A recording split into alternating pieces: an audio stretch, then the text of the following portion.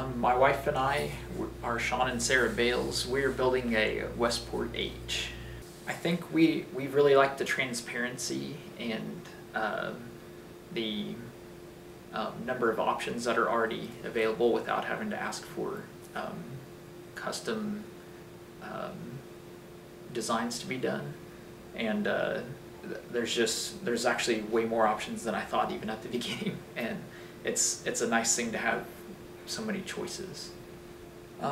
I've researched quite a few other builders before, and Shaw Homes had, for one, they had really good reviews, and they've been around for decades, so they have a lot of experience. So that was one of the biggest driving factors for us to go with Shaw Homes, but also just actually meeting with people from Shaw Homes and talking to other people who built a Shaw home was very helpful in making a decision on us choosing Shaw Homes.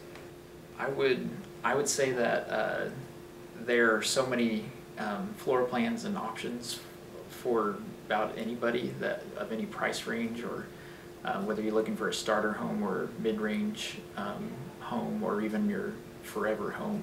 There's just so many floor plans and options and designs and actual models to tour. That was one of the most helpful things, I think, is there's so many models like within the Tulsa area that we could go visit almost any floor plan and just kind of see what it feels like in person before we make any real decisions.